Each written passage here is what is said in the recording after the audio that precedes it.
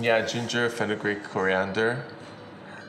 Cardamom, allspice, cinnamon, paprika. Okay, so we did 7 spices and we divided them. I remember 3 and Chai remembered 4. We're making fish butter curry. The spice mix that we just sang to you is based on Berber spice mix, which is an Ethiopian spice mix, but there's so many variations. And Chai, you're from Mauritius and you have kind of similar masalas or spice blends, right? Yeah, we do. In ours, we have coriander, cumin, ginger, garlic, dried chilies, we have curry leaves, and if we're cooking fish, we'll add carom seeds. Oh yeah, so those are really nice for fish. They're really nice for fish. Yeah. Do you have spice mixes in this? Oh, well, you know, there are spice mixes for different people from wherever they come from. So you have a Yemeni mixes for people who come from Yemen, and then you've got Baharat. I mean, there's different spice mixes, but I'd say it also depends on families. Like the Mauritian masala, every woman would say mine is the best. So everybody makes a different version.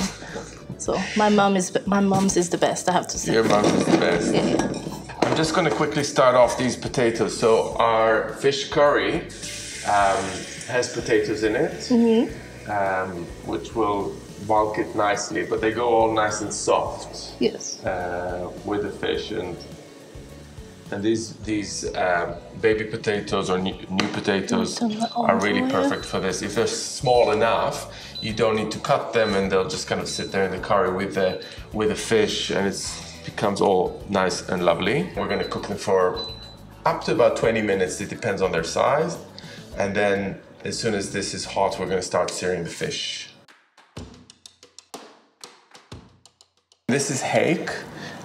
Which is a nice white firm fish, but you can use other fish. You can use pollock, you can use cod. I'm going to add some olive oil and a bit of salt.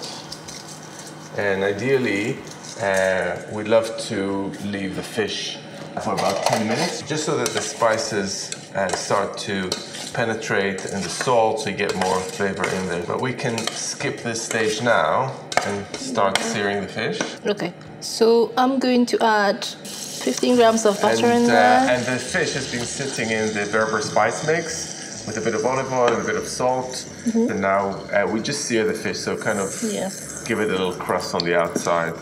Just gonna put those in here.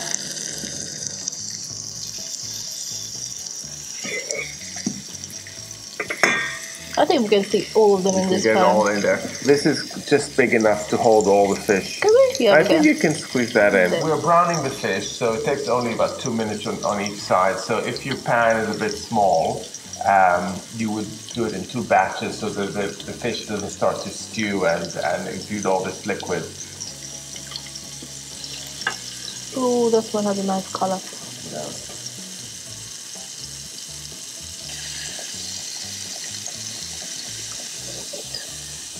Take the fish, you kind of don't want to break it, so I'm going to use this little spatula. It's really helpful to not make it break into small pieces. The fish is really got a beautiful color. It's really important to be quite gentle with your fish. It doesn't matter if it flakes later in the curry, it's all part of the rustic charm. But it's quite, it's also good for it not to break down completely. So as long as you can keep the pieces more or less intact, you're good for later.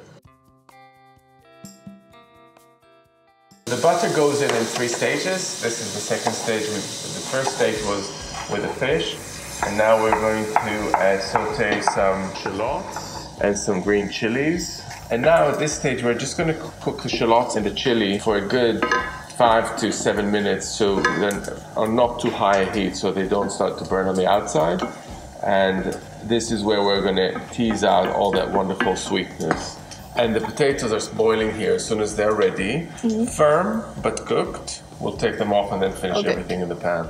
This recipe is actually not from Shelf Love, but it works within the way we think at the moment, which is to just utilize things that you've got on your shelf. So we're using that Berber spice mix, which has got 7 spices. Do you still remember yours?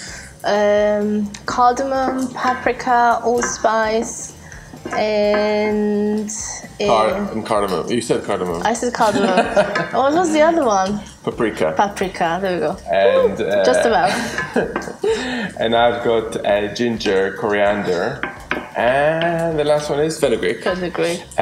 But it doesn't have to be that Berber spice mix or a variation on a Berber spice mix that we made. It could be your favorite masala, because this fish is very, very flexible. It is very flexible. And it is as long as you've got a bit of heat, you've got a little bit of that sweetness, you've got those spices, you can use the spices that you want to use up.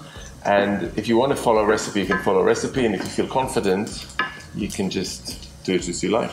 Yeah, make your own spice mix. Are the potatoes ready? Yes, I think they're ready. I'll drain them. The onions are golden and they're sweet, and you can smell that. Shall we add some garlic now? Yeah. The garlic should only cook for about 2 minutes so it doesn't burn. We've got some tomato paste and the rest of our spices. So the spice mix all goes in now.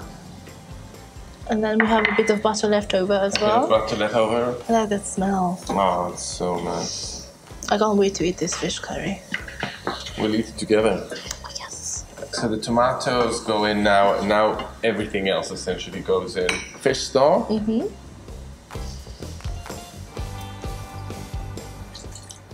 the coconut cream. Coconut cream. You know, in Russian cuisine, we have so many coconuts, we don't use coconuts. Sorry, you don't have so many coconuts and you don't eat coconuts. Did I say too fast? No, we have so many coconuts. We have coconuts everywhere. We drink coconut water. We eat young coconut, but we don't cook. We don't put coconut in our fish curries. Really? Yeah, I think it's from being colonized. So you had to make do with the leftover things. So the coconut cream, etc., was not available to you. It was kept for the bigger houses. And the coconut is such a joy in this context. I mean, it's such a wonderful thing. We have to use it. I think now they do, but when we were growing up, my grandma wouldn't, my mum wouldn't. You know what we forgot to add What? at this point? The potatoes. Well, it was still time. It's not even bubbling. No, it's okay. no, that goes in at the same time. Okay. Some salt. And all we need to do now is now bring it to the boil, and we just let it simmer for about 25 minutes. 25 minutes. In the salsa, we've got scallions, spring onion, chopped up. Yeah. And 1 centimeter dice of cucumber. You only need about a third of that cucumber. Coriander or cilantro chopped up. Yeah. And some lime juice. And the green chili. And I'm just gonna gently put the fish back, trying to keep its integrity. So you just want it to kind of keep its shape.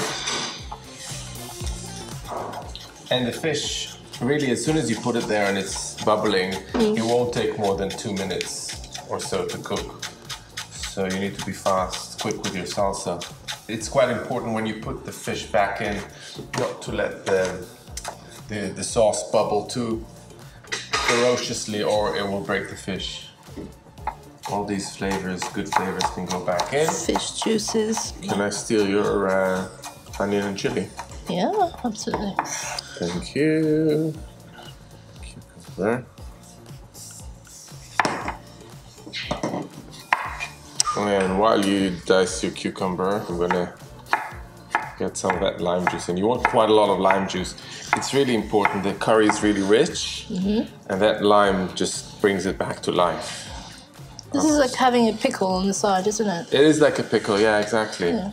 And this is why, you know, curries so often have something light and refreshing, yogurty or citrusy, because this has been cooking for a long time. It's got all the spices, and this just brings a hint of freshness at the very end.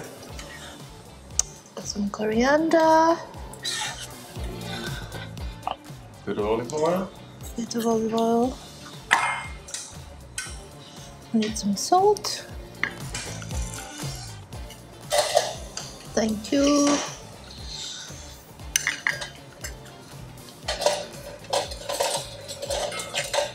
We kept a bit of the coconut cream that went into the sauce. There's some more here, so we're going to finish it off with the salsa and a bit of coconut cream. That's ready. Thank you for the salsa. Oh, it looks beautiful. And I just think it looks best if you spoon some of that salsa on top of the stew. Not all of it, just a little bit. Some of it for servings, and most of it for serving, and some of it on here, just to get these beautiful green specks on as you bring it to the table. It just looks so majestic.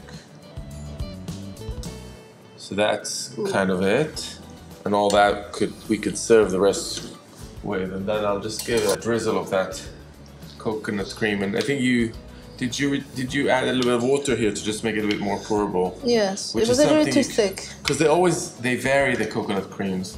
They do. So by adding a little bit of water. Ooh, that looks so good. It looks so good. Here we've got some flatbreads. Woo-hoo! I mean, the curry does need a good flatbread, doesn't it? It does, for dipping. And this one has potatoes, so that's, double carb. The carb is so good. I love carb. But obviously this would go beautifully well with rice. If you don't want to make or buy flatbread. Rice is carb too, isn't it? Yeah, no, totally. I'm not saying not a carb. Yet another carb. Thank you. It's for you. Thank you. And for me. Okay. And forget the rest of them, because they didn't really work very hard today. How do you want your flatbread?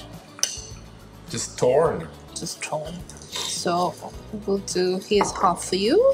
Whoops. Thank you. That's half for me. And a tiny bit of that coconut milk cream on top to add a bit of richness.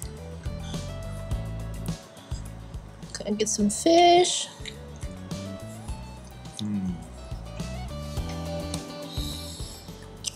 That's a good pair. Yeah. Oh, that is. The salsa is really essential. It is. Because that lime juice and that spring onion, cucumber, they give it a whole new dimension. It's something, it becomes almost a bit salady.